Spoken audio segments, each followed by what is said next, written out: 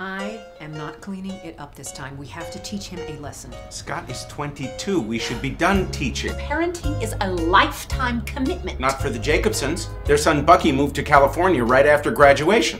Bucky blows fire on Venice Beach. You can do anything you want. You're brilliant. You're articulate and charming and funny. You're so funny. And you're sweet. I smell like shawarma. You owe me so big. Dinner? A nice one. What I have to dress for? I'm tough on Scott, but he knows I got his back. I'm not some insensitive jerk. I'm very in tune with people's feelings. You're lazy and entitled. That's why I like you. Listen, you got a good thing in that apartment. It's a fucking duplex. You don't pay a thing, you even got a maid. Plus, your parents could kick any day, but when they're dead, that place is yours. 3 bedrooms and 2 baths? Sweet. She never listens to me. I not wear bra. What? I said I not wear bra. Okay, well, that's what I thought you said.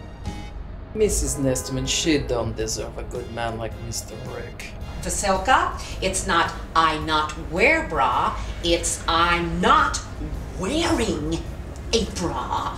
Let me know if you need anything. I'm happy to help. Maybe if you're around Friday, we could hang? I thought we were supposed to hang. Oh, okay. If you want to get started. I kind of hate my job. I work on Wall Street and make a lot of money, and everybody thinks I should just get my own place, but it's complicated. Yeah, I always thought it would be cool to do something creative. But I could never tell my parents. Look, if I'm going to live with my parents, then I have to assert my independence. Did you just hear yourself? I am a grown man with a lot of responsibility, but I'm not ready to move out yet.